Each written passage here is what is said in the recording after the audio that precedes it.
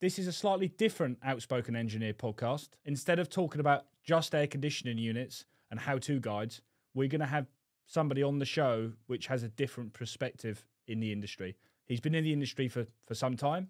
We're going to go through the overview of the industry over the last 20, 25 years. We're going to go through a bit about himself, how he got into the industry and what he did, leaving a legacy behind, and just a general conversation. Right, we're here with Deane Flint.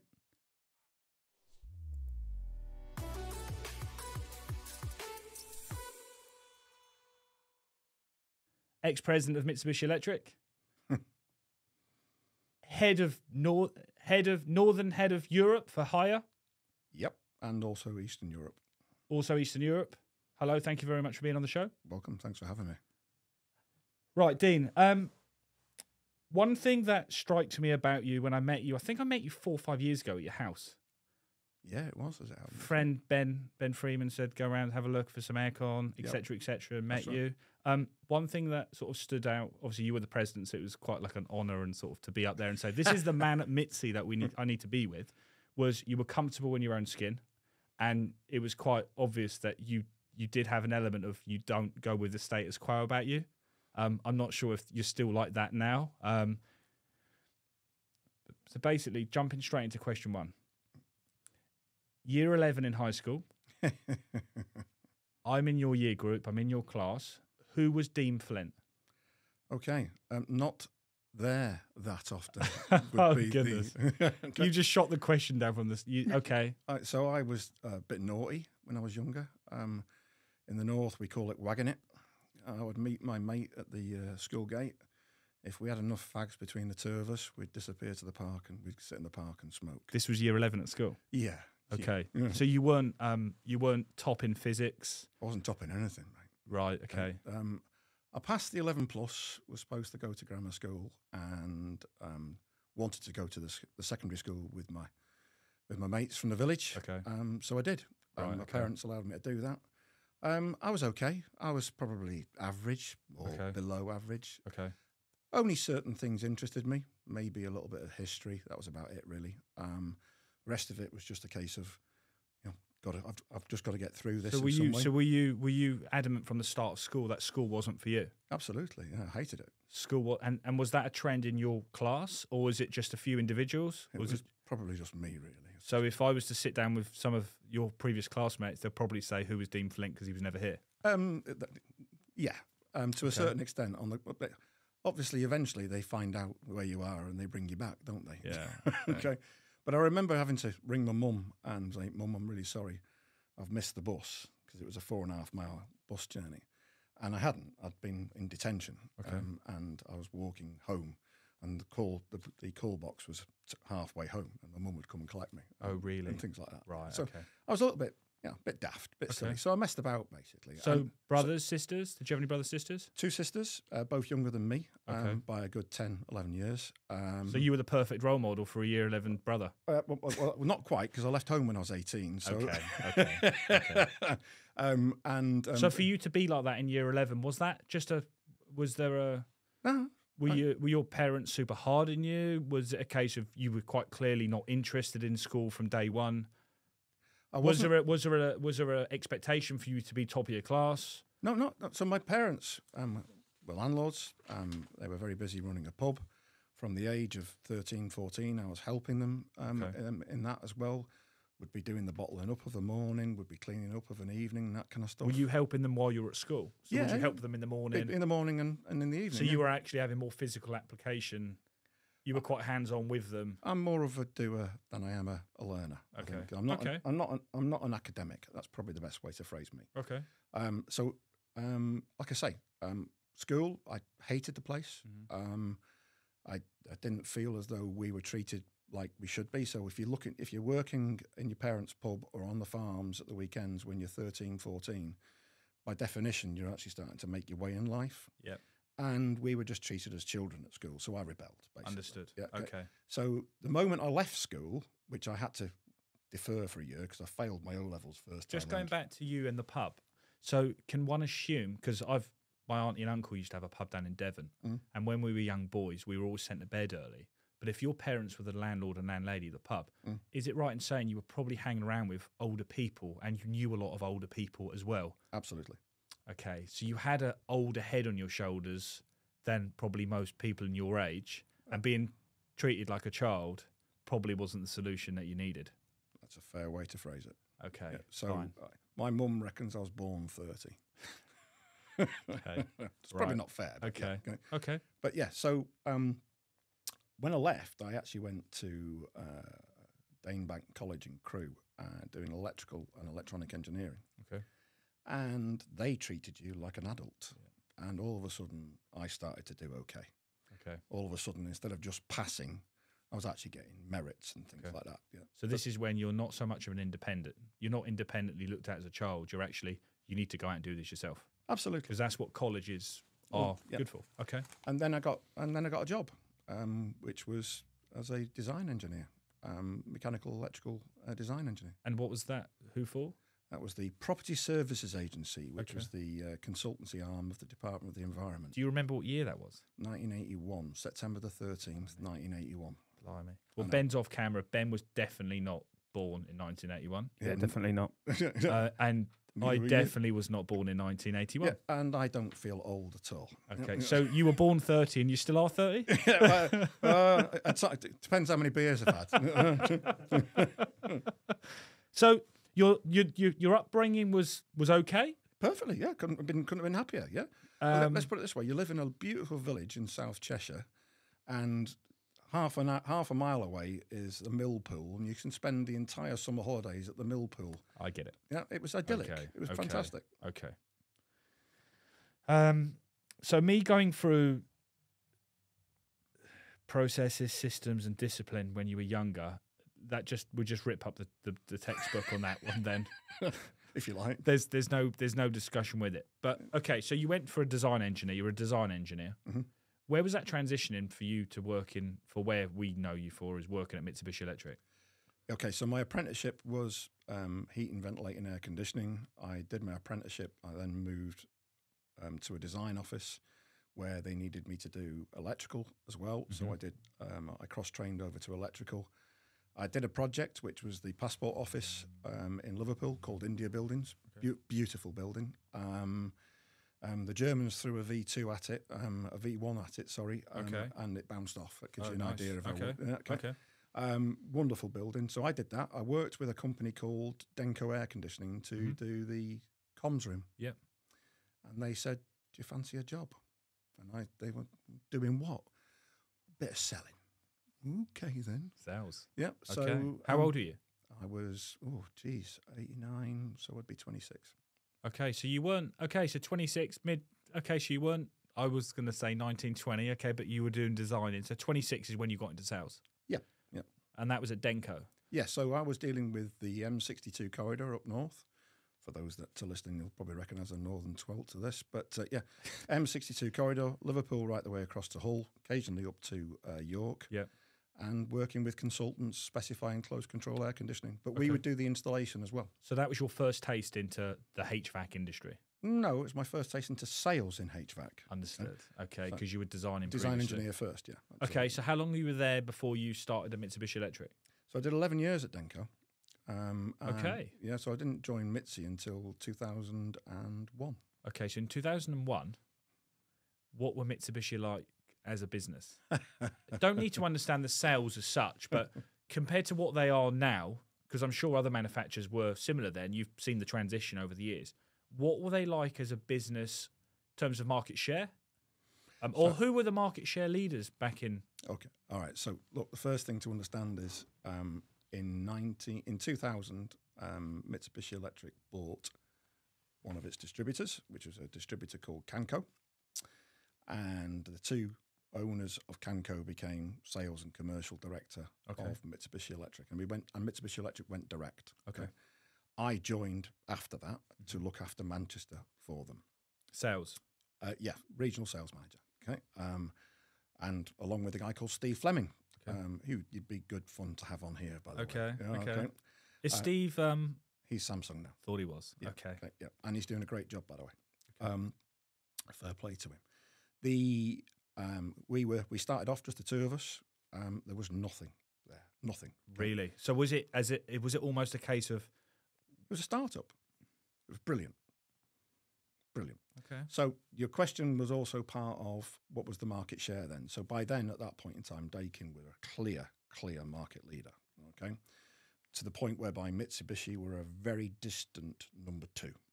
And then there was probably Toshiba and Fujitsu. So even though you were a startup as such, you as were still direct, yes. You were as direct. You were number 2 under Camco. No, so there were 5 distributors at the time, yeah, and the collective revenue of those made Mitsubishi Electric number 2 in the UK. Understood. Okay, so Mitsubishi, the product was out there, and it was a known product as such. Yeah, and it was also known for being incredibly expensive. Understood. Okay. So you you were the startup of Mitsi Direct. We were, yes. Right. Okay. Which was good fun. Okay, so your role was sales, regional sales manager for the northwest of England. Yeah, and there was guys for Scotland, Yorkshire, Midlands, Southwest and Southeast. Right, okay. When you started, did you think or anyone else think they were going to be as big as they were today? And the second part to that is when you were there, did you look at, we are going to be number 1? Was that the mantra that you were banging on your drums? We will take Daikin's top spot. Yes and yes. Right, okay. So the whole idea behind going direct was to make Mitsubishi Electric able to have a conversation directly with the installer market, with the specification market, etc., with a view to getting closer to the market, with a view to being able to overtake Daikin. Okay. It was to become number 1.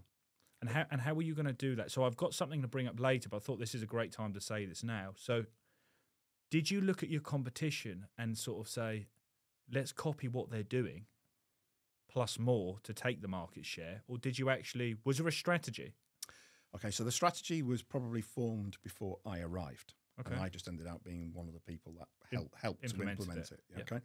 So the strategy was that by going direct, we would be closer to the market. Everybody else was via distributors. Including Daikin? Everybody. So your USP was your direct? Correct. Understood. Okay. And 3 years later, Daikin followed, and they bought their distributors. Was that possibly from the back of seeing how well you were doing? Well, the first 2 years we didn't do too well, but we were making a lot of noise. Absolutely. Okay. Yeah. Right. Okay. So strategy-wise, you weren't you weren't copying the competition because it didn't exist. You were the first, so your USP was your direct. Correct. And you didn't look at your competition and say, let's do what they're doing. You're actually saying, well, we're actually doing something completely different. So what I'd say to you when that's concerned is there's 2 parts to that. One, there is the way in which you behave in the market. Mm-hmm. And 2, there is the way in which your factories behave relative to providing you with products that you can take to market, which you can then bring into how you behave. Okay? Right, okay. So when I first joined Mitsubishi Electric, the products were me too. Okay, everyone had something similar. Yeah. And Daikin took the lead with inverter on small splits, and it made a massive difference. And that was all part of a European market transformation project, and all manufacturers were working towards that. Some moved faster than others. When we came with ours, and mixing it with our direct to the market, direct to the installer strategy, we were able to create more traction more quickly than others. Okay, because the manufacturer, was speaking directly to the installer, to the specifier. I get it. So where the market is changing slowly now, where you've got, which has been changing for some time, where you've got the manufacturers buying chiller companies, it's the same process. Absolutely. That is still also driven You're controlling, it's driven by the market, Jacob. So the market is going to move away from direct expansion, air conditioning over time. Not completely. There's always going to be a place for it, and rightly so, but that will be smaller capacity systems. The larger capacity systems will go back to being more based upon water, as in hydraulics. So the market is asking for it? Yep, market needs it. The market needs it. The manufacturers say, well, what can we do to go direct? Let's buy a chiller company that manufactures. Let's control the output from the factory. We're talking to the clients. Yeah, and let's have the whole portfolio under one household. Understood. Under one brand. I can see where a lot of them are doing it now. I'm not going to mention the names of them, but not just Mitsi. But you've got companies now that provide AHUs, chillers, and even DX expansion. Absolutely. Because it's tick, tick, tick. because you have everything under one brand. Yeah. So you can come straight to that brand and go, I have this project, I have these solutions that I think I need. What can you provide for me? The only challenge that I'd say the downside with that is, and you might agree, you might not, is you're not the best at everything. So I'm not going to use Mitzi. I'm going to use someone else, but I'm not going to. If I go to Team Blue and say, well, I want VRF, a chiller, and AHUs, your AHU arm might be a rebranded product which you've now bought as a business, and that might not be as good. Look, so what I would say to you where that's concerned is... because the integration side of things makes it probably easier because they've integrated everything onto one platform. It's all in the timing, okay? So whatever happens, eventually all the products that come out of that brand, regardless of where they're made, will meet that brand standard. It's only a matter of time as to how long it takes to take it from where it was when they bought it to what they want it to be when it's that brand standard. Understood. So for everyone watching, we've had a conversation before the show, and what I've learned is that the brand standard out of different factories is basically what makes the products what they are. They could all be made in the same factory, but you could have different production lines with different standards. And that's what makes a brand sometimes what the brand is on a certain product range. And that is determined by the market. Okay. So what people might accept in, I don't know, Southern Europe, relative to a split type unit, a room air conditioner, might be different to what people in Scandinavia want out of it. So in Scandinavia, it's going to be heating priority, minus 25. They're not going to care about that in Southern Europe, are they? Of course. So the demands of how the product is developed and the performance characteristics is determined by the market. Gotcha. Okay. You were obviously at Mitzi for some time before. Was the role the president? Yeah, it was. Yeah. Okay. Only did you come up with that, or was it a case of we're going to call him the president? No. It was only very briefly. So look, I used to look after what was called LES, Living Environmental Systems, which was the HVAC division. Okay. So myself and a guy called Donald Dorr, we were responsible for looking after LES. Yeah. You were the sales, he was the brains. Absolutely. Yeah. We were called Pinky in the Brain. I was Pinky. Okay. Yeah, okay. Right, so, okay. The older people watching this... They'll get that. Well, they'll get that. The older ones will. Okay. Yeah, the younger and they'll ones, probably agree? Yeah, for sure. Yeah, okay. Absolutely. Right. And it was a guy called John Nuck that nicknamed us that as well. Okay. And it stuck. Yeah, okay, which is fine. I don't mind. I'm happy to admit that he is probably the brightest guy I've ever met. Okay. The Matrix code means something to Donald Dorr. It doesn't mean anything to anybody else. Okay, so I get him. He's on the spectrum, but the right side of it. Very, very effective. Okay. As a father of a son that is on the spectrum, there is a way in which those talents can be channeled. And Donald used to say, "You're good at what you're good at, and I'm good at what I'm good at." Good. Boom. Fair enough. Works. Yeah. It's a team. Okay. So going back to the point when it was the Pinky in the Brain and all that kind of stuff. Look, the reality of life is that people have skills, don't they? And that's the way in which you work. So some people, if you're good at something naturally and you keep, I've said this a lot of times to people, and people have said the same to me. If you're good at one thing, sometimes you're better at just nailing that one thing than trying to spread yourself thin and trying to. You can do anything, but you can't do everything because that was the mistake I made. Okay, so when I became the branch president, I was responsible for the whole of Mitsubishi Electric UK and Ireland. Okay, that included factory automation, that included automotive, information. You were personally responsible, or did you were responsible of the teams that were managing Absolutely, them? Yeah. Okay. And that was it was the Japanese guys that asked me to do it. It was a strategy across the whole of Europe to have Europeans to be the heads on a country by country, and for whatever reason they asked me. Okay. I did say when I was first asked, I went, "Really, me?" Okay. Bearing in mind, landlord's son, and all that kind of stuff, time served, not degree, and all that kind of stuff. But yeah, and the other guys across Europe were either HR people or finance. So, but people. For them to ask you though, I'm gonna say that you're obviously prolific sales. Prolific sales, prolific growth. Not me personally, okay? It's always about the team that we created. And the team that you created that's what I want to get to the bottom of is how did you develop your team? You know, I know Mitzi do and other brands do your disc training, you know, the colours. Are you looking at reds and yellows? Are you looking at stone cold mortgage salesman? You know, what was your niche? Because I have a similar theory, you know, with our sales. With us, it's engineers. For me, to be a contractor, I'm giving the game away here, guys, but for me to be a good engineer will never sell like a salesman. There are caveats with that, but if you put them in front of the right customer, they will nail it. Did you have you'd meet someone and go, he could sell our product? I'm sure, you know, who did you have in your team for that? All right. So having mentioned colour profile, which obviously is... Because I would say you're all of them, a bit like myself. You have to be all of them. We all are. But naturally, you're not a blue. Absolutely Mr. not. Donald Dorr is a super thorough blue. Absolutely correct, yeah. But as your role, you had to be a bit of everything. But at heart, you're probably red and yellow. I became very red towards the end. Okay. Okay. Yes, no, is it sold? Is it not? The numbers are wrong. Yeah, be good, be brief, be gone. Yeah.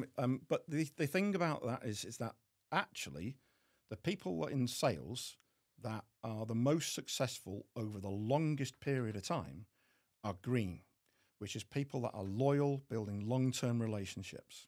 Okay. We were very happy-go-lucky guy, everyone likes, very friendly. That's the yellow guy. The green guy is the quieter guy. Correct me if I'm wrong. The green guy is the person that everybody gets along with. Over time. Yeah. Over time. The quieter guy that you underrate, but you see something in them. They're not talking too much from the start. Good listeners. Yeah. Okay. Yeah.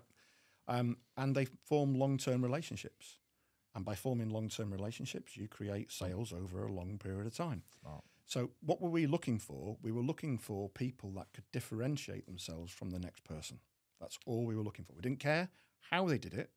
We just wanted them to differentiate themselves against the next person. Interesting. That's really what we were looking for. And that's how we built the team. That's how your team was built? No, that's how we built the team. It wasn't my team. And in regards to how the team was built, for having your pool of greens, would they be managed by a green, or would you have a solid red? Red meaning someone that is very direct in selling, not controlling and managing them. Just because when you're responding to a sales, when you're looking at sales figures, you need someone to be pushing. You know, you need to have the sales master or calmly whipping to make sure they get as many sales as they can, and that's not usually done from the friendliest guy in the room. Okay, so the answer to that is, do you? Is that what you really need? So the conversation that we would have would be, okay, this is what the sales are this week, this month, this quarter. What's the pipeline? What's the backlog? What does it look like? Why does it look like it?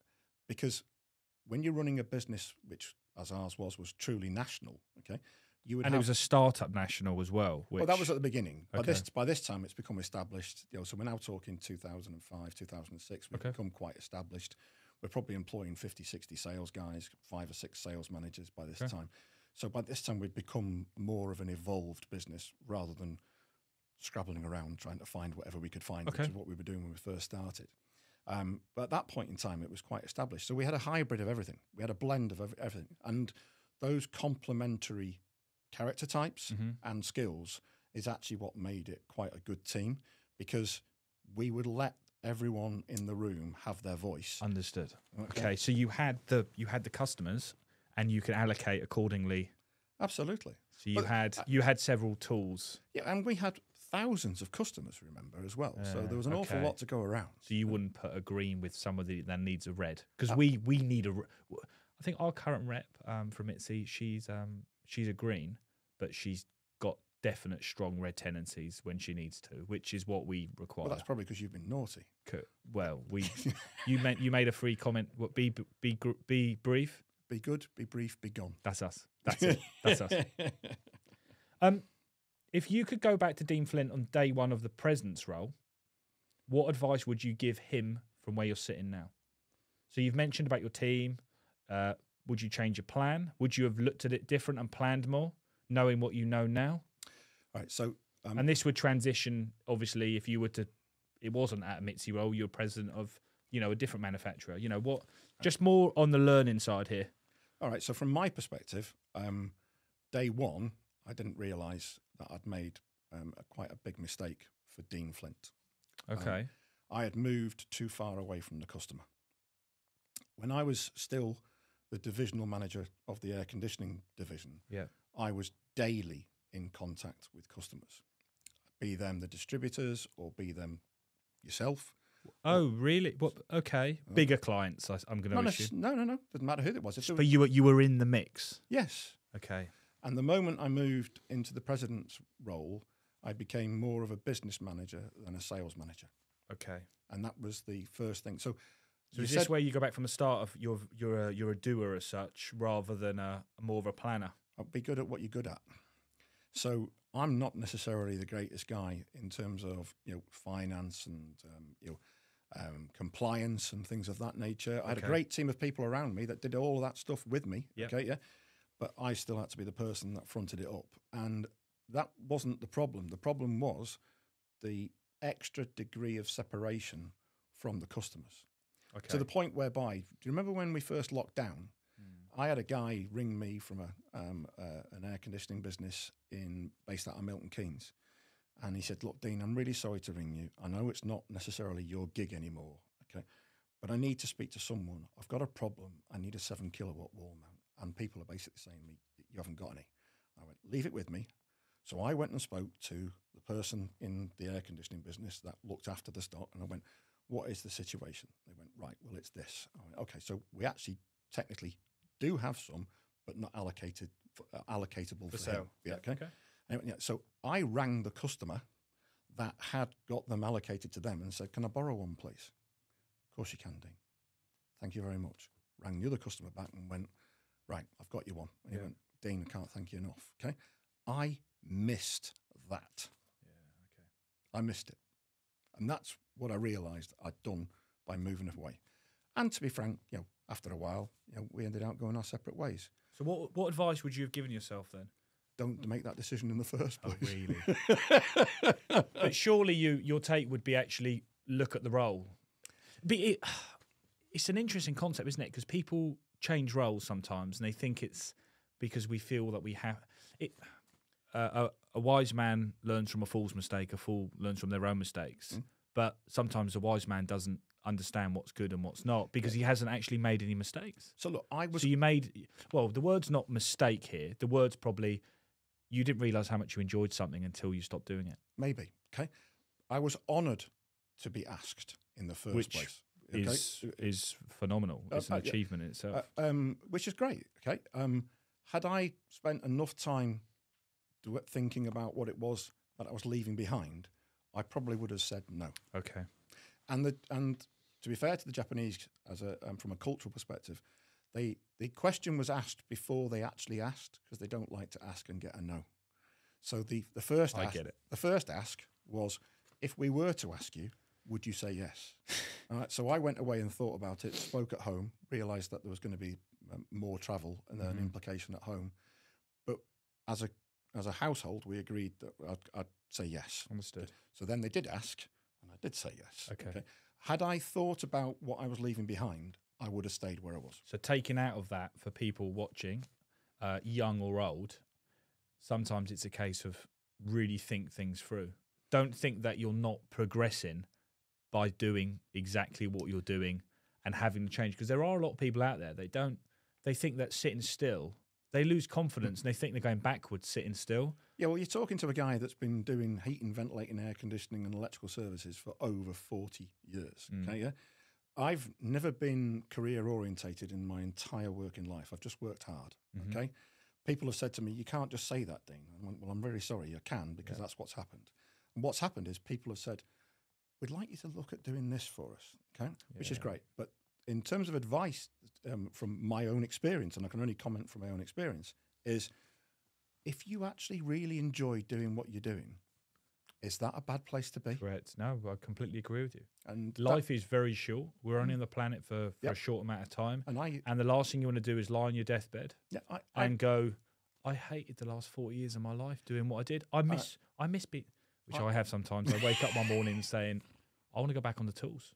I love people don't understand the freedom with interaction. But the beauty of it is you can still do that if you choose to. Of course. And you know what? I could be on a podcast in 10 years' time. And what was Jacob 10 years ago? And you'd say to yourself, it would stop them emails. Them 50 emails a day are killing you, man. Like, get back on the tools. Let someone else deal with them. Well, there you go. Right? But yeah, as long as you're enjoying it, is it all that bad? And I really did enjoy being in the air conditioning. So I'd say if I compared it, which I do sometimes, you're soldiers and you're on a battlefield, you like being caught in the crossfire. Absolutely. You like to be in amongst it rather than sitting in the general's office, moving the plastic soldiers along the map. You actually like to be a general or a major on the field, knowing exactly what's going on. I wouldn't have a harm in actually being a corporal or a private. It wouldn't bother me. As long as you're doing. I reckon at the time though, you would have gone, I should have taken that major role. Which I think we all did, and that's hindsight. That's life, isn't it, with hindsight? I do have the benefit of, I almost got a PhD in hindsight, if I'm honest. I've been 40 years? Did you say 40 years? Yeah, over that. Right, okay. So you've mentioned a few people earlier and at the moment. So out of all the people you've met along the way, I know you've mentioned a few people you've worked with, but, I'm 34 today. There's people that I've met along the way, you're being one of them, where you look at people and go, damn, they smashed it in a positive way. They've got really high, they've got far. You've stayed at an organisation for a long time. I'm sure you've met a few people along the way which you've gone, I need to know them, or I look up to them. Mm-hmm. So who are they, why, and what have you taken out of them? Okay, so one's my granddad. But I won't dwell on that too much because that still upsets me. Okay. But he was big part of your life. Very much so. Yeah. Say what you're going to do what you say you're going to do. Okay. All right. And was he part of your life when you were younger? Yeah. Absolutely. Yeah. So part of your get it done attitude. Yeah. Comes from your granddad. A little bit. Yeah. So big influence in your life. Yeah, and my stepdad. My stepdad's a good guy. Strong character, as in people. Strong, old-fashioned. Principles, morals, ethics, principles, discipline. Yeah. So my dad, my stepdad, is actually, as far as I'm concerned, his dad. He was a landlord, as was his dad, and he always said to me, Deane, whoever they are, when they walk across the threshold of that, you greet them the same as everybody else, and the way in which you would like to be greeted yourself. Perfect. Absolutely brilliant. Work to treat. Works really well in sales as well, by the way. 100%. There's something which I read many years ago in a sales book. They call it the greeting baby. Ben, you're going to love this one. Every person you meet, when you meet a baby, we all, he's so sweet. So you meet every person like that. Inside, you think, damn. Like you subconsciously thinking, oh, damn, they're lovely. Yep. Same thing. But that's a standard. But that's embedded in you from a young age. Absolutely. Yeah, that's something which a lot of people don't have. No, but some of us are lucky enough to have been taught it, shown it. Hindsight, you can say that and you're aware of it, whereas some people don't even acknowledge them little things sometimes.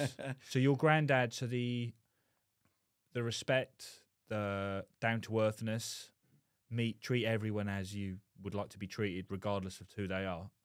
Comes from that. Granddad and my stepdad, yeah. Gotcha. Yeah. Okay, so that's more of a principles. Yeah, grounding. Anyone else?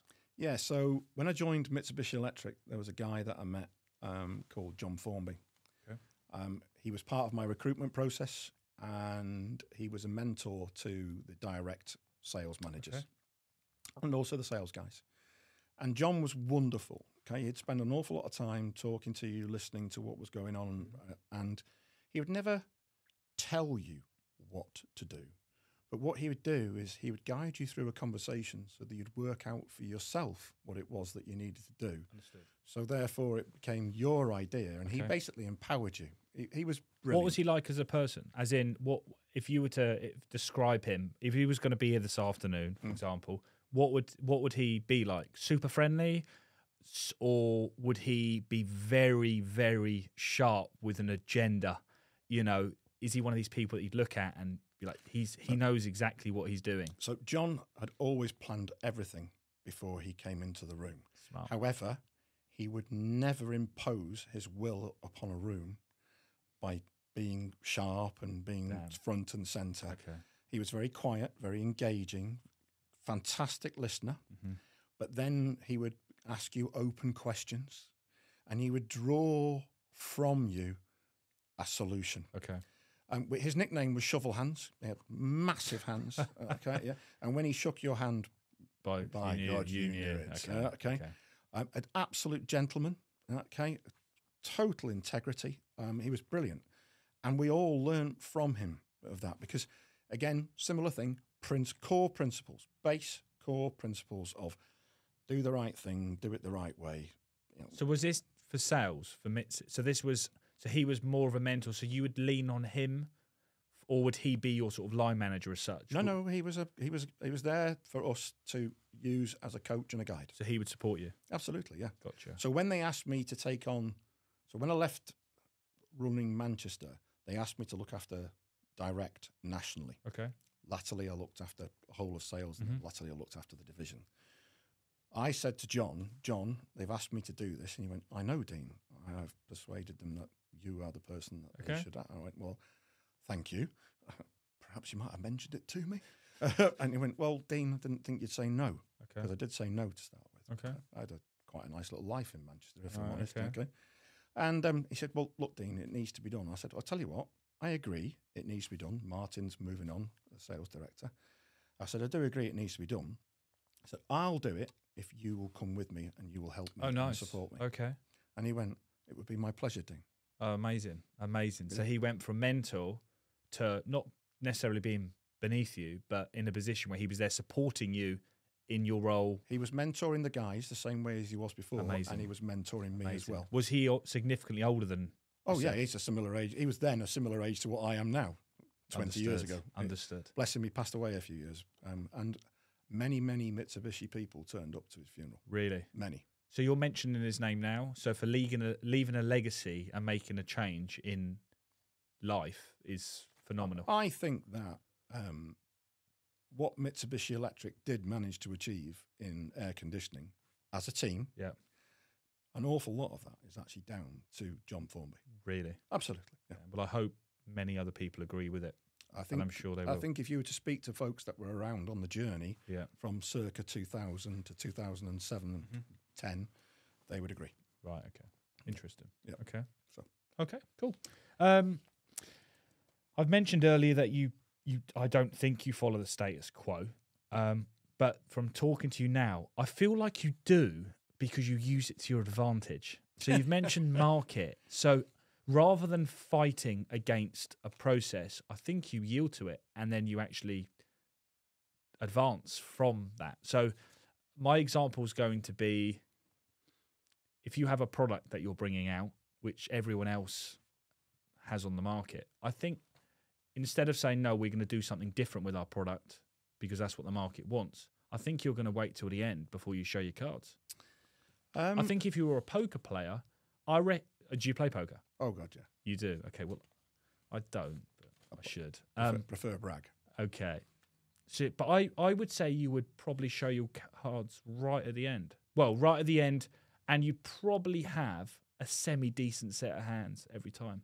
I think you won't, but you just said you do like to blag, dear. No, brag. Oh, brag. Okay, is that a game in poker? 3-card brag. Okay, right. Okay, so it's a more simpler form of poker, basically.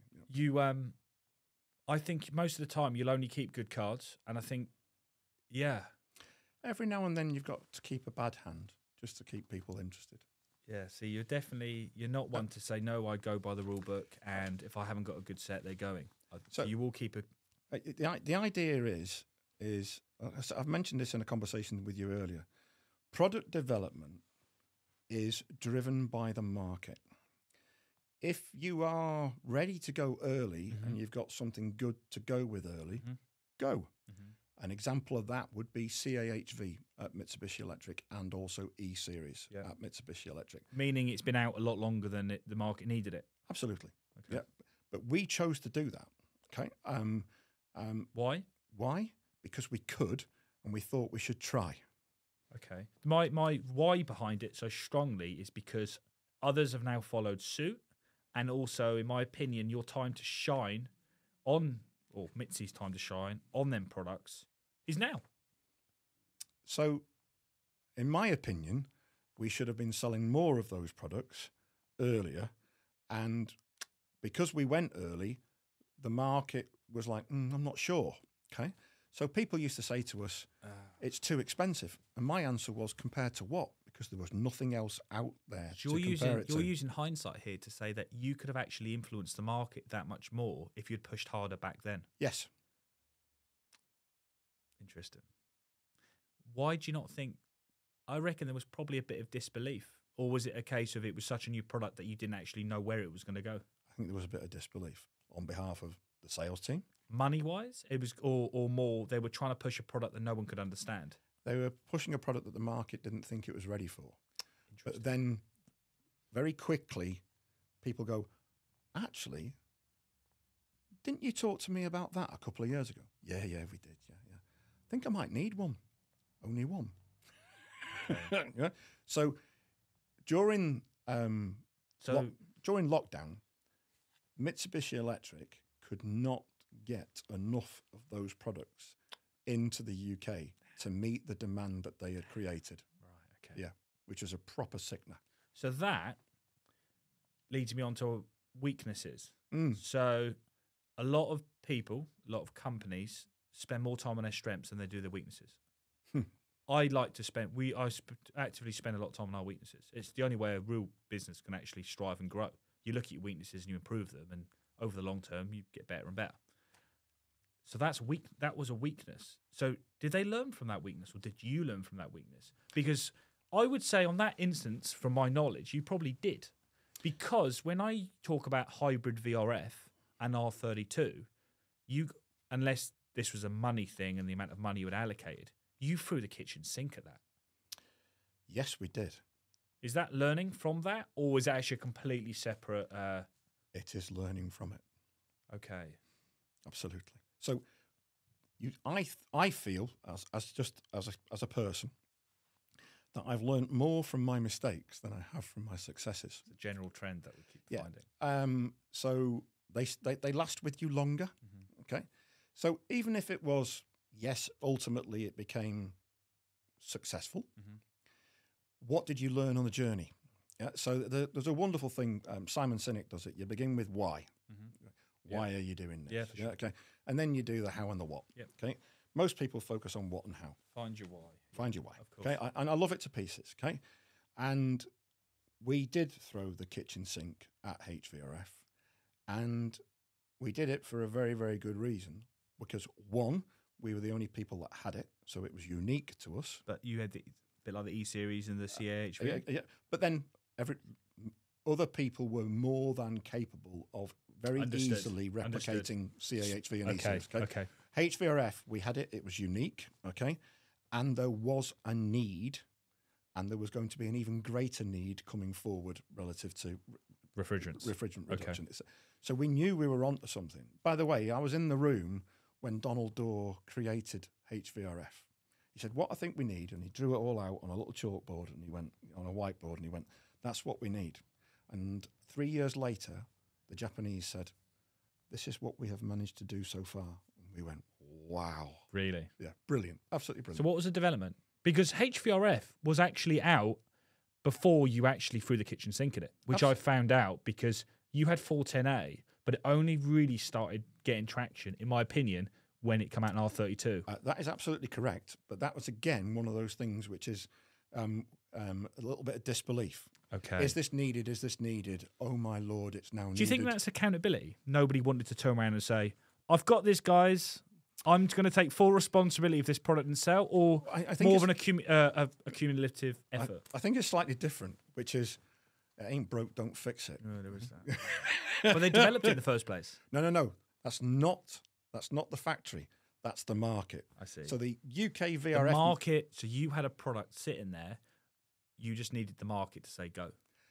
We had a product sat there. We needed the market to embrace it. Okay, gotcha. And the moment 32 came in, they went, oh, hang on a minute. This is what we need. You might be onto something. Gotcha. Yep. Okay. So touching on manufacturers, my misconception, which you've pulled me up on already today, is why do only the top 2, 3 or 4 manufacturers have the better products or appear to have the better products? What defines a better product? We've gone for another podcast. Isn't necessarily the quality of the product. Sometimes it's the after service and the warranty, and who you're dealing with, and response times, etc., etc. But if I was to look at a lower branded Chinese product, what do the top 3 brands have better market share in buying the plastics, buying the compressors, buying the materials? Or are you going to correct me and say, no, it's all to do with the building standards and what they approve? Right. Because for lots of people out there, including, and even with the engineers, I get feedback from my engineers on they love the Mitsubishi wall mounts. Thick plastic, back plates are brilliant, the measurements are all fine, easy to put in. Whereas some of the other brands, they go, oh, back plate's really flimsy.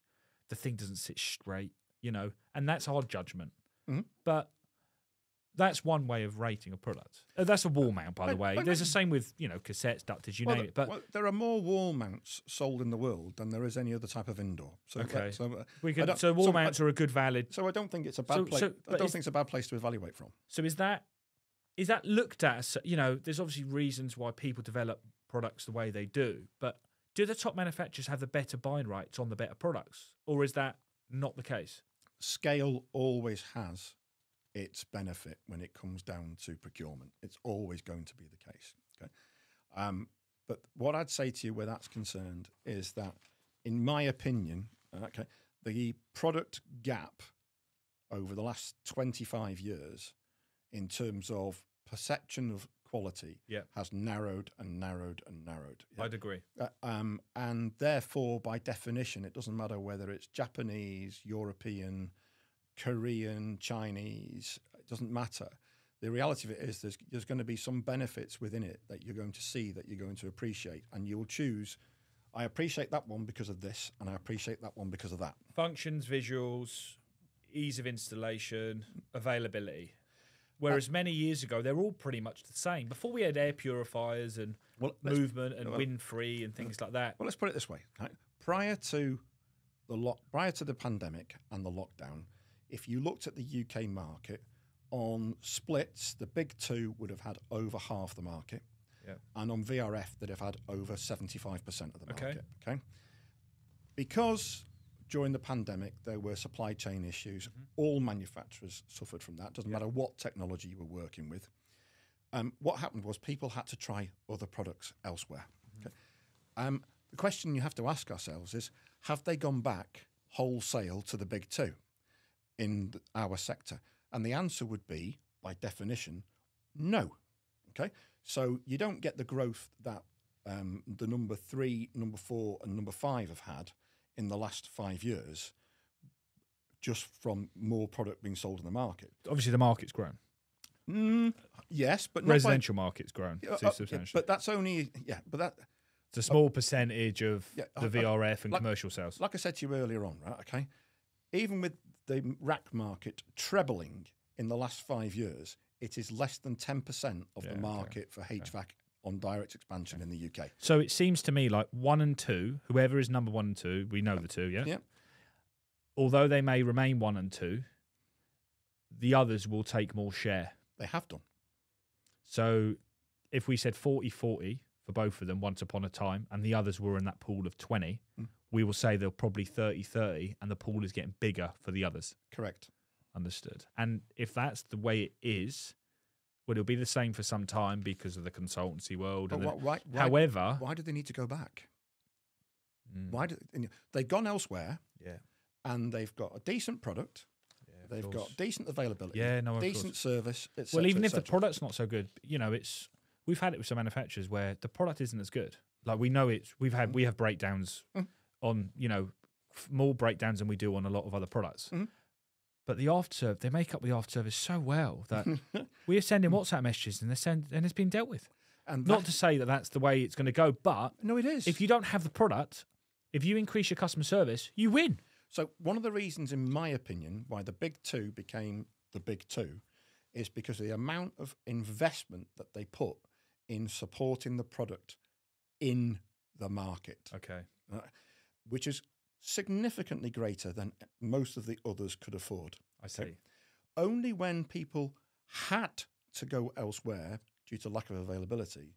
Did they try it? Product was okay. Yeah. Service was okay. Everything was okay.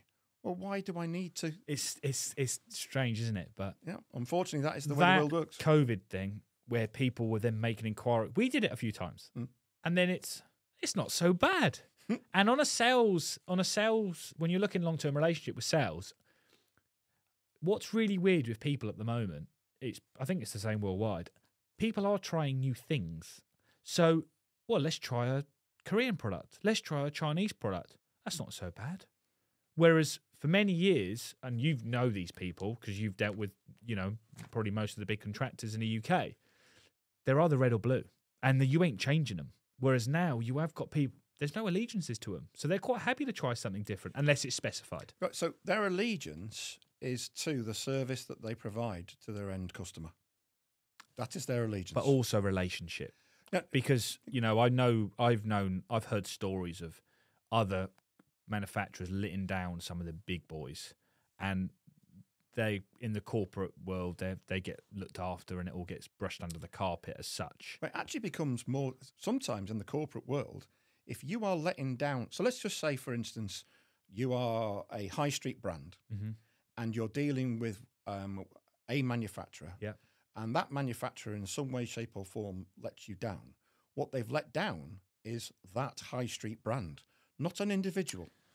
And they can't afford. But who makes that? But who makes that decision from the high street brand? Well, is it a few people, or is it the CEO one day saying this is a joke? You've held up free refurbs because of your product. There you go. And then therein lies the story. Okay, so that happens. Eventually, it gets back to the person that is ultimately answerable, and they go, "So explain to me, these 3 stores are not open because what?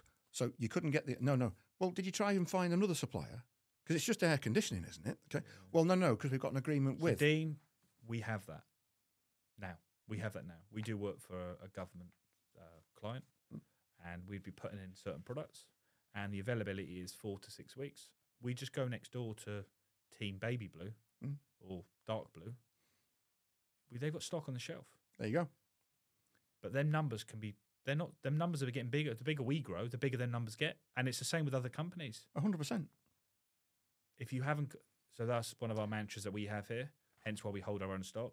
If you ain't got it, you can't put it in. Yeah, it doesn't matter if you've got the sales. If you ain't got the kit, with us, it's time actually. At the moment. If you take a look across the whole of direct expansion air conditioning across Europe, okay, the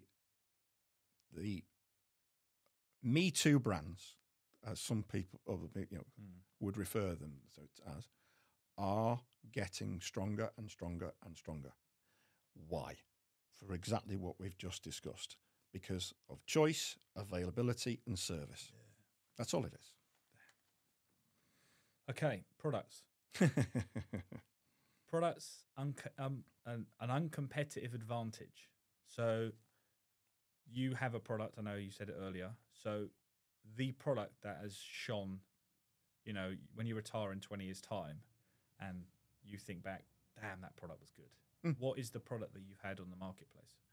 And also the other part of the question, which I don't think you didn't get, maybe you don't want to admit to it, but there must have been a product you come up against as well, and you were like, gits, man. Like, it's our Achilles heel, which we all have, but what's the product that obviously you fell in love with, but you had and no one can touch? All right, so for me, probably because less of a splits and VRV guy from my upbringing. I'm a little bit more commercial, a little bit more applied. Yeah. It is the CAHV and the E series. Okay. Those products. There's a guy that's not with us anymore, a guy called Steve Hayward. He passed away last year.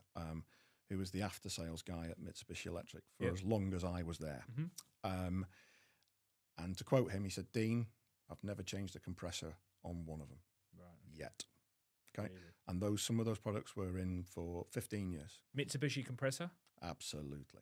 So that is what you would say is a pure Mitsi product? Oh, it's just, you could drive a bus at it and the bus would come off worse. It's brilliant. Bulletproof. Is this the same product? Because we've done is it the same product as a water cool VRF? or not? No. Because a water cool VRF is a plate heat exchanger. Yeah. And you attach it to ground source. But a CHV is like a water cool VRF, but with an air coil. It's a similar concept, but it's different again. It's a different product. It was specifically designed as air source and inverter, etc. So a CAHV unit obviously is seen as, I think it's a 45 kilowatt, isn't it? You only do it. They did it as Mitsubishi do it as a 45. I believe so. Yeah. Is it the same product as the E series? Nope. It's a different product still. But the concept from its base design is similar.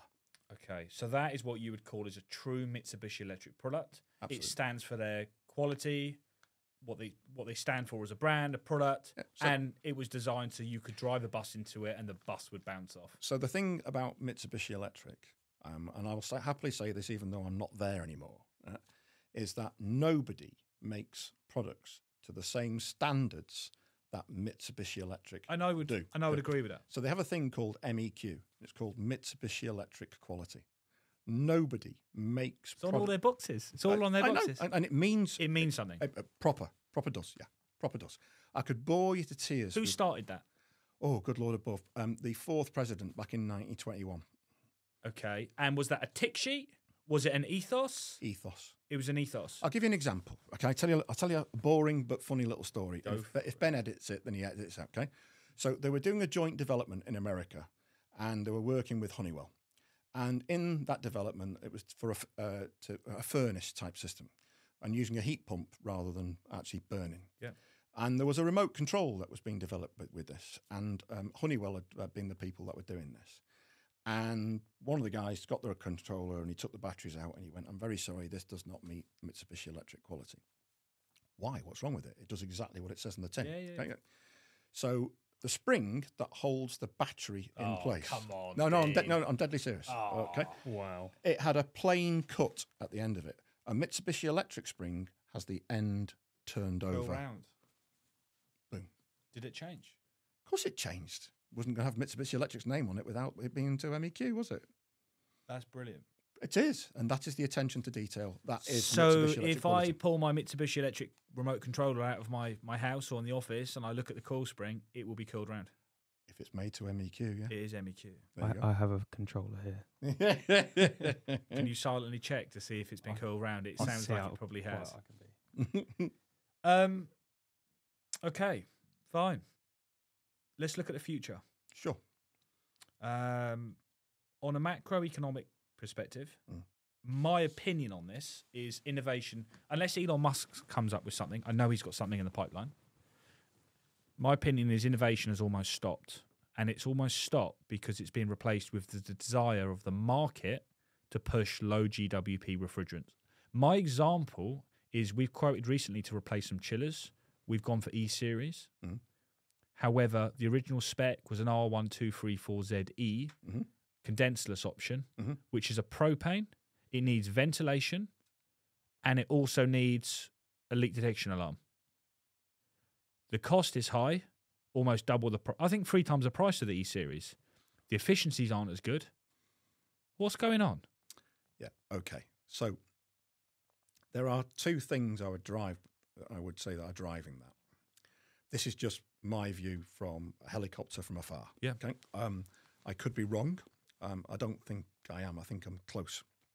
So the whole situation to do with innovation is a huge amount of R&D time is being spent to meet the market forces, which is GWP reduction. Okay. And I don't think we should underestimate how much time and effort it actually takes to basically move a product, let's say, from 410A to 32 and then latterly maybe to 454C. Someone like me without the knowledge would say, oh, it's only changing the gas and a few sensors. I'm afraid it's significantly more than that. Okay. And therefore, I think we underestimate how much resource, money, is required to invest to ensure that the GWP trajectory can be achieved. There is also another thing which I've mentioned to you in a previous conversation, which is product development is like an arms race. Okay. And depending on how important a particular product is within your portfolio, you will spend more time focused on that because you could either go earlier or it's more revenue generating for you as an existing a business. So, for instance, Mitsubishi Electric, okay, 3-pipe oblique heat recovery, simultaneous heating and cooling is dominant in the UK and Ireland, okay, whereas it's heat pump. So where do they focus their time? There's more heat pump market than there is heat recovery, of course, by definition, because Europe's bigger than the UK. Yeah. Where do you spend your time? Okay, it's a little bit like splits. Rack room air conditioners in Southern Europe are everywhere. Okay, whereas VRF is not. It's actually still on the rise. Where do you spend your money? Okay, and the second thing is, how much quota do I have? Because quota is a tradable commodity. F-gas quota is a tradable. It is, okay. And some people, so you could sell me your quota. You can sell your quota, absolutely. Yeah, okay. It's perfectly permitted. You have to. It all has to be tracked and traced and all the rest of it, because there's only so much quota to go around. Okay. Sounds like a form of cryptocurrency. Then. They can't. Do the quota numbers increase every year? A ton of quota has a value. Blimey, damn! I know what I'm going to invest in when I today. Look up quota for F-gas refrigerants. Is it in Europe or worldwide? Globally. Who sets the quota? That's actually to do with the trajectory of the downturn of how much is available. Really? Yeah, globally. Damn. That's bananas. And that is where the innovation has come. But is in how can you keep selling as much product at as much value as you budget to do, whilst meeting the trajectory of the turn down in global warming potential. So this is all to do with this lowering your global footprint. Absolutely. Carbon reduction. Obviously, we've all got a view on it. For me, I'm still in love with R22. So am I. Still in love with it. Bring back safe. Well, I you wouldn't say bring back. You probably shouldn't have cleaned the coils down with it. It's probably that was before my days. No, of course it was. We were reclaiming. We were scared. We were always worried about not having paperwork filled out in your vans and getting fined and things like that. You'd hear someone was fined at Wolseley and things like that. But I feel like there's too much focus on it. I feel like it's something that my dad said to me the other day. He was like, Jacob, I was at university. My dad's in. He's a verifier for EdXL, and he's worked with universities all his life. And he's like, Jacob, the incompetency these days in this country, you couldn't write. And I was like, what do you mean? He was like, I met a professor which was approving work, which was substandard, but he was the only professor that they could employ with the professor credentials. And I'm just sort of thinking, I have that I see that with us. It's like we're focusing. It's like the market is saying lower GWP. And people are pushing it, but where is that next product to say, actually, I'm going to park your GWP, check this unit out. It uses the older gas, half the gas. It's more efficient. We don't need to. Or are you going to say to me, well, Jacob, I'm afraid that gas might be obsolete in a few years? I am.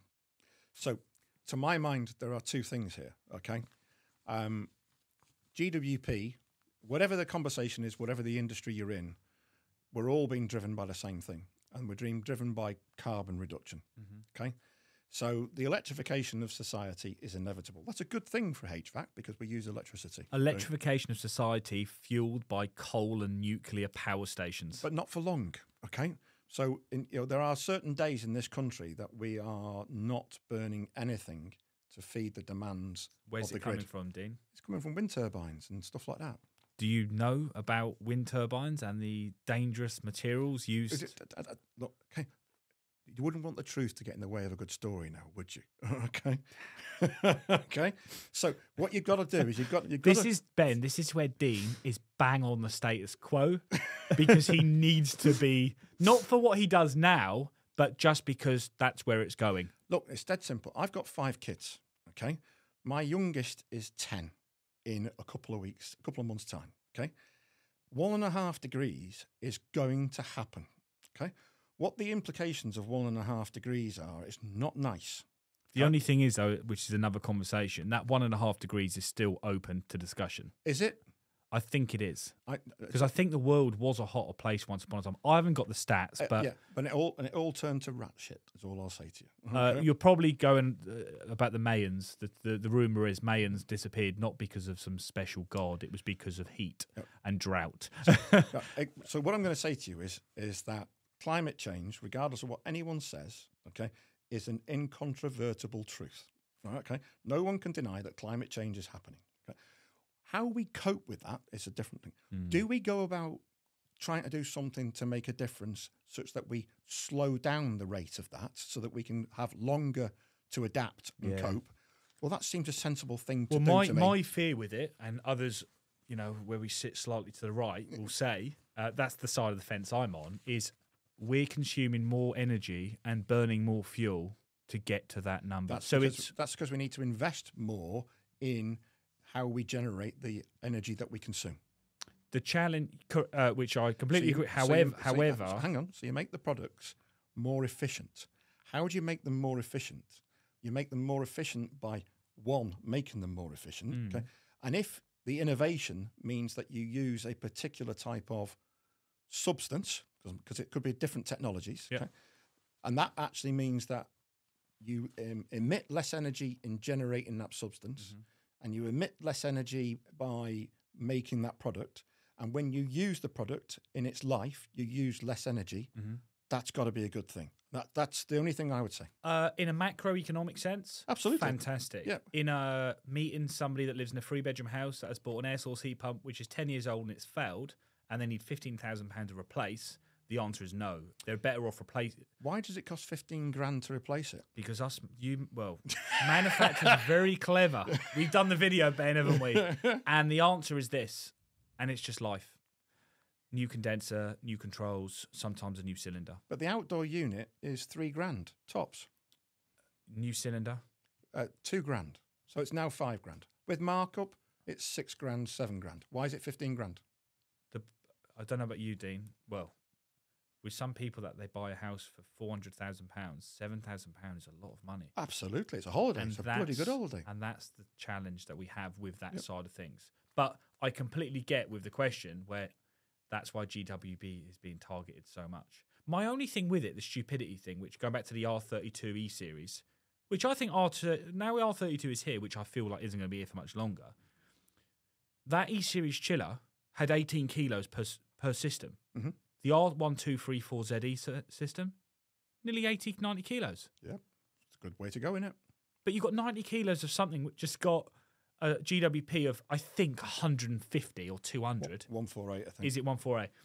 Versus 675 with a quarter of the charge. And I'm looking at it thinking, I'd rather the R32 in my building. It's cheaper to repair and replace, and there's a lot less gas. But in 5 years' time, that'll be an R290 with a GWP of 10. Yeah.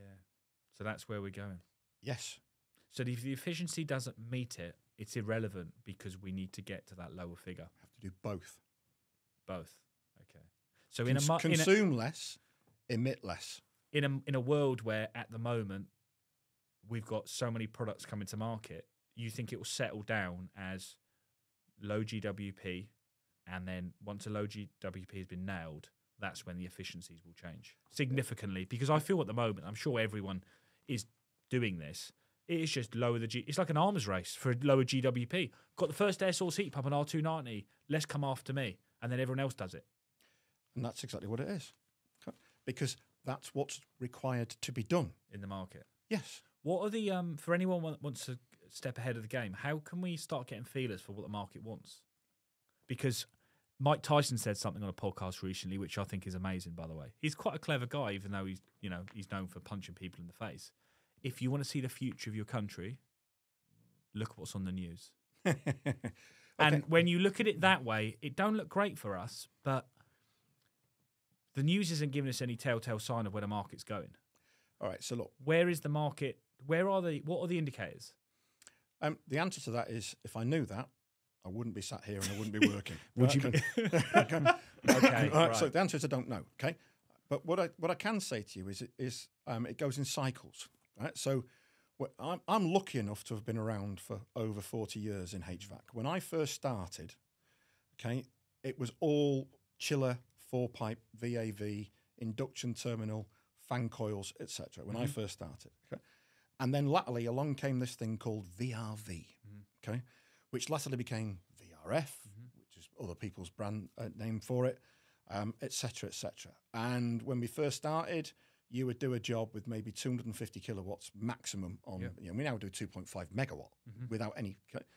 Well, we won't be able to do 2.5 megawatt using traditional VRF because of the gas, because of the amount of refrigerant. Okay.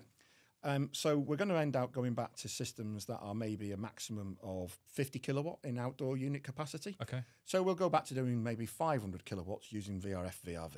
Okay. So what are we going to do with the 2.5 meg? Well, we're going to go back to doing hydronic. I see. Okay. Cheers. So we go inside. But how do you do that consuming less energy with less global warming potential? Dead simple.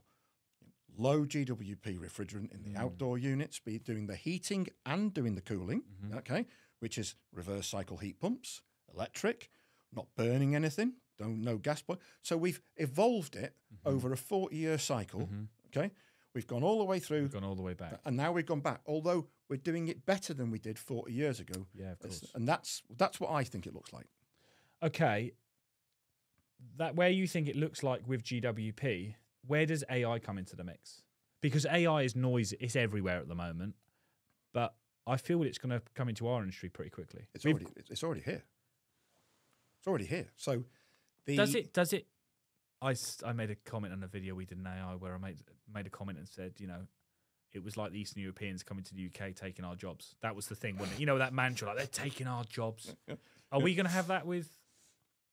I can't personally see it. I can see it can only enhance the control, but what I can see AI doing is fixing systems, making them to run more efficiently to the way products are used, but also if there are small fixes, for example, being able to adjust thermistor values because it notices a difference in an ambient versus reality. That could potentially put engineers out the job replacing parts. All right, so how many... All right, look, yes, that is where it's going to go. Okay, so the ability for the data to be retained and you learn the history of a performance of a piece of kit. Okay. You can therefore do preventative intervention. So you can see that an LEV is actually coming towards the end of its shelf life because it's not controlling, it's not shutting down properly. And it would see that rather than it completely fails. Yeah, or it's slowly failing. Yeah. So you've already got your planned maintenance taking place, but you know that as part of that, you say to your customer, we can see from the data that we need to change this valve. Okay. So when we do our planned maintenance, we'll come and do that at the same time. So we're not having to take that unit out of service twice. Okay. That to me is a positive to the customer experience, the customer journey. That's a positive. It's a positive that the industry can offer. Okay. Isn't the AI though going to fix it before? Because if it's going to fail, it's going to fail because it's a mechanical component. Yes, but the AI has already said, "Whoa, whoa, whoa, whoa! Wait a minute, we've got a failing component here." Yeah, but that doesn't mean that you're. What it means is that you, the people that are doing the service and maintenance, know it's happening before it happens. Okay, positive. That's positive. From a negative, adjusting values. Do you like your people going around doing optimization, or would you rather actually carrying out physical repairs on a mechanical failure? Okay, where is the actual real value to your business or to the industry's business? So sometimes you get called out, and it's literally sticky finger syndrome. People have been playing with the remote controller. Okay, AI would go, I'm going to reset back to the last time I defaulted. Okay, that's a positive because you're not running around for false alarms. So the AI, which we don't know what type or what it's going to be, we will need to know what input is being put into that. Yeah, so where is it coming from? So that's the data, okay? So who owns the data is more of the question relative to this than it is anything. So if I think that people like yourselves, okay, will work with manufacturers with a view to having access to the data for the products that you've installed for your customers. Which, for example, is already out there in America. Absolutely. So Mitsubishi Electric and Daikin in America, they have a system where you can control all your clients' units from an app on their computer. They've done it for the dongles, and it's like a central control system. And it's a product that you sell to the client. Absolutely. AI would remove that person. Would it? Only to a certain point. So it would be integrated to actually assist. Only to a certain point. Okay, so that's a positive. That's in a big brother sense. Yeah, ultimately, some of the work that we do today, we will not be doing moving forward because it can be done preventatively via intelligence. Yeah. However, you're not going to get artificial intelligence to change a compressor. Of course you're are not. you? Of course you're not. Okay. Unless the compressor completely changes with some kind of thermal fusion or something. Do you know what? Okay, I'll be dead by then. So I think I might be as well. Well, I don't know. Actually, you don't know, do you? But talking of that, a few manufacturers have played around with different products, haven't they? I know Team Blue have got a material that goes around a compressor. And what's it called? A phase-changing material? Yep. Have you played around with any of that stuff? We all did in the 70s. See, the joys of being a really old so-and-so. So what have you... anything recent or not? No, not recently, no. Because I know some manufacturers, they use them, I think, they use them as crankcase heaters, I think. They can change, and it's a slow... It's a way to reduce the amount of energy consumed from direct electric consumption. You can store thermal energy. Sanamp do a thermal heat battery, which use the same sort of product. It's basically a phase change material. So back in the late 70s, early 80s, we had ice storage systems where you'd run your chiller at night when you didn't need it. To a funky block or something. Exactly, and a massive cylinder. How did they long term? It didn't work very well because they were all the compressors were direct online and didn't like going stop, start, forward, backwards. Okay, but now we have inverter. We can actually adapt. Dare I say, do I feel like some of the heat recovery chillers have got phase changing material in them? I wouldn't be surprised. Okay, just to assist in slow release, creating some form of thermal inertia, mass. To change, to store, you need mass. Right, so your refrigerant of the future. Let's just nail that quickly. What is the refrigerant of the future, in your opinion? For what? For VRF and for residential. Okay, so for resi, I think that we will be able to use R290, and I think that will have a shelf life of beyond 2035, because I think the amount of refrigerant in a back-to-back air-to-air split will be low enough to be permissible. Okay. In a air-to-water monoblock type heat pump, again, it's all contained in the outdoor. Yeah, of course, yeah. So I'm totally relaxed with that. VRF, I think it's going to go 454C. Okay. By the way, that doesn't make me very insightful. That just makes me. I've read what Dakin are going to do. Okay, and they've already announced that they're going to do it. But the C gives me horror stories of R407C. There's no. Is it a blend? 3-stage blend or? It's a 2-stage blend. It's a 2-stage blend. Okay. But the point of it is that that's only got a shelf life because I think that's about 150. That's only going to last until a certain time frame. So is the plan to get to 0? Well, it's got to be below 10. Below 10. Below 10? Yeah. Do you know what's below 10 at the moment or not? 290. R290 is below 10. Yeah, so but VRV is too much because it's a propane and it's explosive. So, but if you think about HVRF, which obviously my old employer has. It could be an R290 and you've got water in between the fan coils. Ba-boom. Damn. Maybe it is still ahead of its time. It was, and it is. It's still ahead of its time. It was brilliant. He was a very, very clever guy. I'd love to know the differences in costs. A consultant could probably answer it, or maybe you could. 4-pipe chiller installation with fan coil units versus HVRF installation. I'll tell you now, HVRF will smash it out of the park all day, every day. In installation. And pound per kilowatt. Pound per kilowatt. Damn. That's what you're all about, pound per kilowatt. That's nuts, isn't it? Mm-hmm. We've not put in a 4-pipe chiller, but we've been sort of semi-involved with a client that was looking at them, heat recovery chillers. Yep. And they were it was very expensive product. And by the time we looked at the cost of doing it versus the energy saving, it wasn't that significant coming off boilers, which were perfectly working fine. Mm-hmm. But if you're saying that the HVRF solution, obviously it's not doing the hot water, but then saying that, can you put a separate? I don't know. Okay, but I would have put I would have put a separate CO2 system in for the hot water. Interesting.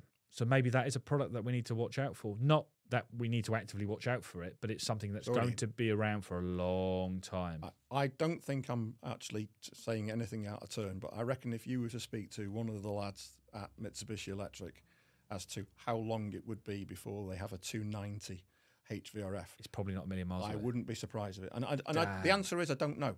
I do not know. It's like this is like Spider-Man and the Kryptonite. Like this is the superpower. You like with Top Trumps, it's the no one can touch that really. When Donald drew it out on the whiteboard, and he said, and the beauty of it is we can manage how much refrigerant there is between the outdoor and the BC controller, and we can contain it. So when we change the refrigerant type, the only bit that we're looking at is that amount of refrigerant rather than hundreds and thousands. Of course. It was a moment of genius. It's a clever lad. When was that? Oh, geez. Was that a long time ago? 2008. Blimey. Clever lad. He had no idea, and you had no idea of what refrigerants were going to do by then? We knew then that there was going to be a downturn. You did? Yeah. So that was a way of reducing the refrigerant volume. Okay. So it wasn't just we've come up with this ingenious product which actually uses water between the fan core to the BC. It was we can reduce the refrigerant volume. Yep. But you also kind of knew that you might have to reduce GWP in the future. We did. Gotcha. Okay. Right. Closing up. Thank you very much for answering all the questions. You're welcome. Remember, it's only what I think. It's been brilliant to have you here. No, what you think is important because you've been in the industry for a long time and we haven't. And a lot of the people that like to talk and have opinions have only been in the industry for 10 minutes. So you've probably been there and done that a lot of times and seen a lot of T-shirts. That's your way of saying you're very old, Deane. I didn't say that. You said that. Closing up. So we have engineers that watch the show, our engineers, other company engineers, and hopefully future engineers. We have people working in offices in our industry, sales, marketing, you name it. Out of the sales, a lot of salespeople watch this and they're going to be interested to hear what you want to say and got to say. Advice for them, because out of the people you've mentioned, your granddad being one of them, your stepdad, and the gentleman, was his name John? John Formby. John Formby. They were traits that they had. Out of the people that are watching that I've mentioned, that are quite good at what they do, and they're looking around people in the room thinking, well, they're doing a bit better than me, but I'm not too sure what I need to do to get to that next step. So for me, I'd say, look, 5 steps ahead. Where do we need to get? If we want to get there, how do we get there? What would your advice be? Personality, technically, getting on with everyone? Or is it a case of actually, no, do your own thing? What's worked for you? Well, I haven't managed to get on with everyone, I can assure you, over the 40-odd years. There have been, some people that we've agreed to disagree, shall we say. And is that people you've worked with? Yeah, absolutely, yeah. And customers. Correct me if I'm wrong, were you respected for that? Well, I think we equally were respected because, I think what people would say about me is that I am straight. I can be a little bit blunt, but I'm trying to come at it from the right place. Understood.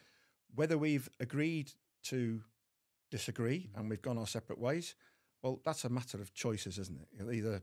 Either the customer or the colleague that's said, I don't want to work with this business anymore, or me going, I don't want to work with those people anymore. Okay. So you wouldn't ever advise. Well, some people you're not a people pleaser, but to a certain degree. But being direct and being focused on what you do is what you would suggest. Just be straight. Okay.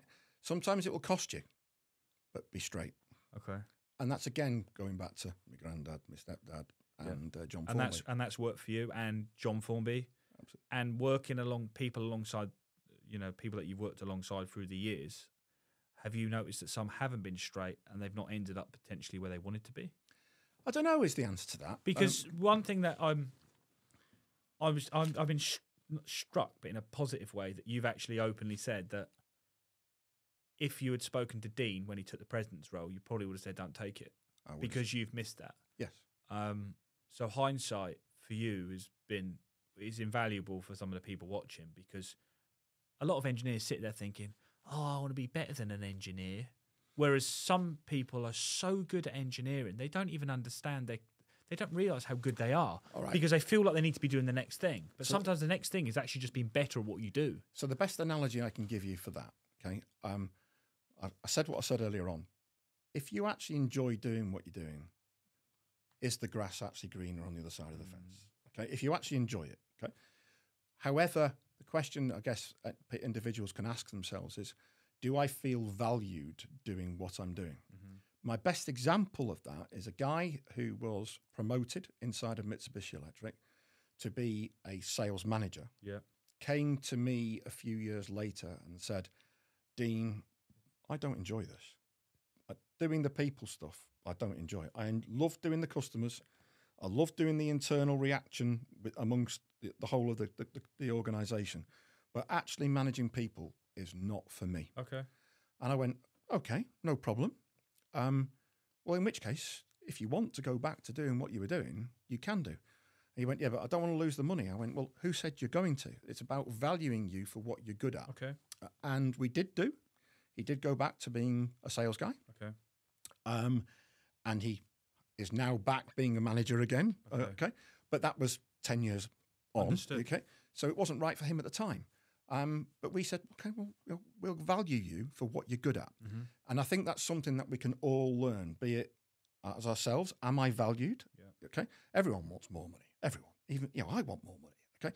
But am I being valued appropriately for what it is that I'm actually contributing? To make sure you feel valued. Yeah, and exactly. And secondly, we as employers need to value people accordingly for what it is that they actually do.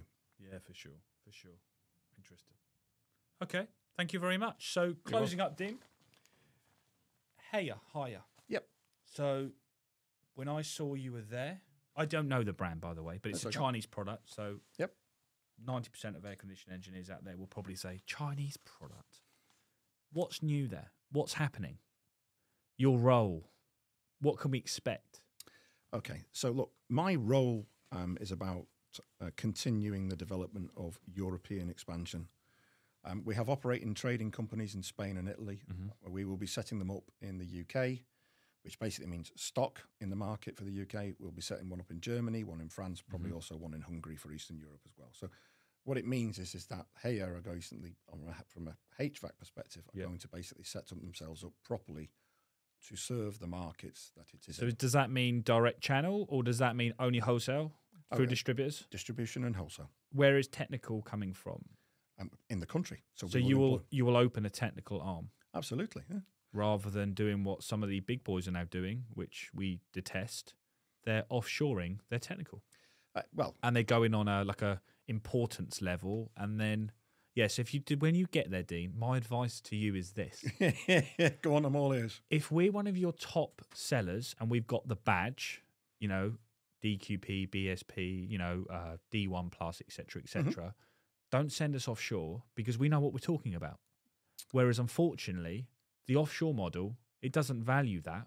And whoever you put your code in and you still end up offshore asking if there is power to the unit. And you're waiting up to 4 hours for technical. And when we talk earlier about dipping into the smaller market share, dipping into the bigger, that's cheesing people off. Okay, so I cannot believe that the major brands in our industry have done that. That's my answer. Arrogance? No, I think it's cost management. Cost? Yeah. They've thought of trying to save 1,000 calls a minute. Let's offshore 500 of them, and I can only assume it's cost. That behind that we'll be able to provide a better customer service, and they'll analyse it statistically. I'm sure. I'm absolutely certain of it. Okay, but the reality of it is it's actually about the customer experience. 100%. So I can assure you that as Haier, okay, we go to market through distributors and wholesalers. That's what we do. Be it wholesalers predominantly for heating and air conditioning distributors. Okay, and we will work with our partners, which is what we call them all, for them to support their customers, and we will support our partners. Understood. So and we'll do it using our own employees. So you'll have technical. So will the technical be done through the distributors, or you're not sure yet? Both. you'd have a bit of technical distributors training, and then you'd have technical completely separate, which engineers could phone. Correct. So you're doing another startup in the UK because the UK hire is a very small. Some people won't even know what the brand is.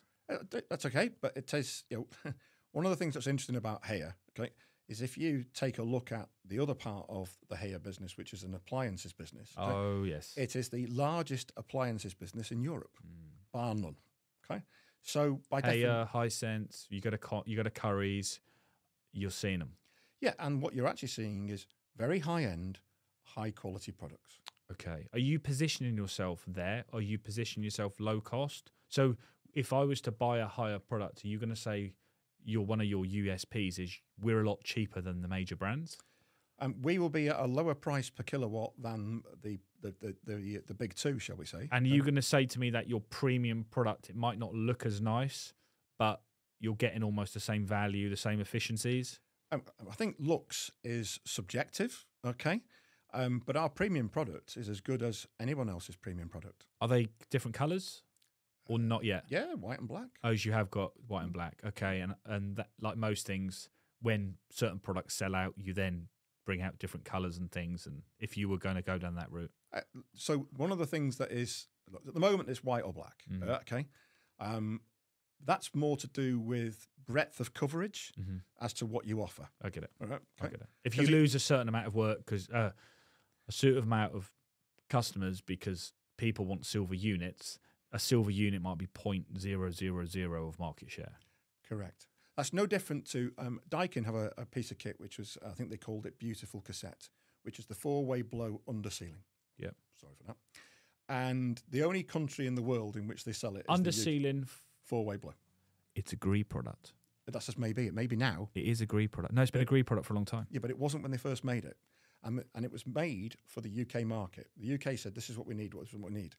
They made it. And when they offered it to the rest of Europe went, no, thank you. Oh, okay. Right. Which is why it's now a GREE product. I see. Because they're not making enough money out of it. Understood. If you just think it's similar kind of thing. I don't know that factually, but if you just think that through. Yeah, for sure. Okay. So we need to change the misconception that Chinese products are inferior. Well, remember what I said to you earlier on, okay? When the pandemic hit and China shut down, every manufacturer had to evaluate how much percentage of China inside. Doesn't matter what product it was you were making, how much China sourcing was in there. Okay, and for many companies, it was a rather disconcerting number. So what you're saying is, Jacob, a Japanese product basically was unavailable during the pandemic due to China being closed. One of the reasons. So there's a lot of Chinese components in these products. Of course. So you need to look at our product and say, there's not a huge difference in the products anymore. Whereas I said that earlier on. If I spoke to Deane Flint 10 years ago, your attitude would, of course, be completely different. But is that because the Chinese products have come a hell of a long way? Absolutely. Interesting. Yeah, it's more to do with... So we need to be more open, Deane, with looking at your products. Well, because one, don't judge a book by its cover. Correct. And two, if you're being supported and the product isn't too bad, and it is slightly lesser costing, you'd be a fool for not using it. Well, absolutely. But let's look at what we said earlier on in the conversation. During the pandemic, when supply chain was contracted, the industry had to look elsewhere. It actually had a good experience by looking elsewhere. That's not a bad thing, is it? Of course not. Okay. Chinese products, Korean products, Japanese products, European products, it doesn't matter, okay? As long as you get a decent product at a decent price, with a decent service and good support, and it meets the spec, why would you not consider it? Yeah, for sure. Now, you're right. 10 years ago... Reliability is obviously a big thing. Well, it's the same thing, though. It amounts to the same thing, okay? So even if the product has a failure, because all products fail at some point in time, okay? It's how it's responded to when it fails. 100%. Yeah. So your approach will be looking at the competition's weaknesses? No. Or actually just supporting them? So our thing for instance, about the UK, that will be about acquiring new partners with a view to providing national coverage for the outlet of our products. Okay. Right? And some of them will be better at VRF than they are at splits, and vice versa. Do they have a good VRV? The VRF? Oh, they do? Yeah. Okay. Rather handy, actually. Compressor. Where's the compressor? Is it a Chinese compressor? I think it's a Mitsubishi Electric compressor. Oh, is it really? Interesting. Okay. Okay. Is that a think or possibly might be true? It's a think. Okay. Fine. Interesting. But so the reality of life is that Mitsubishi Electric probably sell more compressors on an OEM basis than they do actually in their own product. Because they're one of the largest manufacturers of compressors in the world. And their compressors are very good, but it's a different part of the business. Is that right? It all comes back to the same thing eventually. Yeah, I see. Yeah. Interesting. The Siam compressor is a piece of beauty. Which is a Mitsubishi Electric compressor. Absolutely. This is no different to the Aston Martin Vantage, which is a Mercedes V8. It's a Mercedes platform. And all the purists, no way. How can you put a Merc in a British car? Well, actually, the platform is very good. The engine is very good. We're just going to tweak it to the way we want to control it and the way it works. Which do you like the look of best? Which one do you get the best experience in? Which one do you get the best customer support? It. And you can't have that sometimes by having a complete fresh product. So using interchangeable parts from other brands is inevitable. Global manufacturing by scale. Yeah. It's a little bit like, you know, with the old the turbo diesel engine. You can get a 1.9 or a 2 litre TDI, something of that nature, okay? But you can get 5 different power outputs from it, can't you? Yeah, of course, yeah. Boom. Yeah, of course. Same thing. Yeah. Same thing. Wonderful. Thank you very much, Deane. Pleasure. Thanks for having me. Been amazing you being here. Like and subscribe. Any questions, please do get in touch. Thank you very much.